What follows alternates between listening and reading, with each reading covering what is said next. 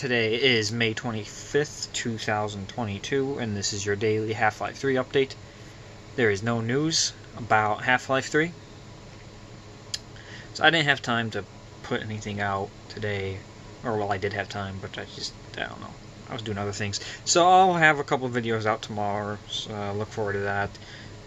And, I don't know, I'm just really looking forward to Jurassic World 3.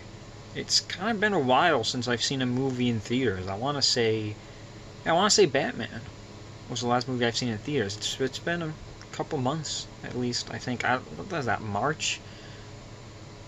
So yeah, all of April and May.